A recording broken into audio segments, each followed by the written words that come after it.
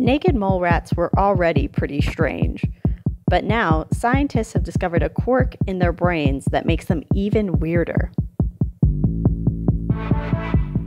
Naked mole rats live in underground colonies and must huddle together to keep warm, because the rodents are essentially cold-blooded, meaning that their body temperature varies drastically with their environment, rather than being regulated internally, like ours is.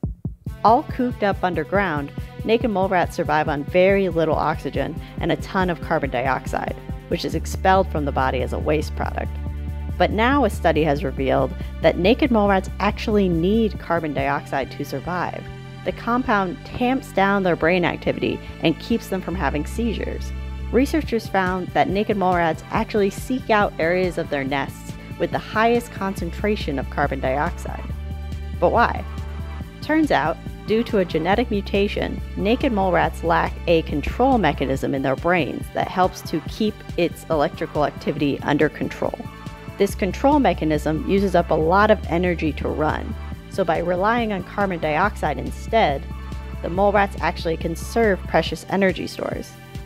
When the human brain is exposed to carbon dioxide, its electrical activity can also be suppressed.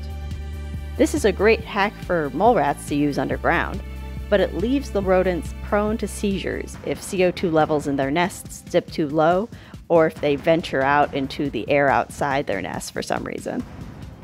Some humans actually have the same genetic quirk that makes naked mole rats seizure prone, and these people appear to be at higher risk of certain forms of epilepsy.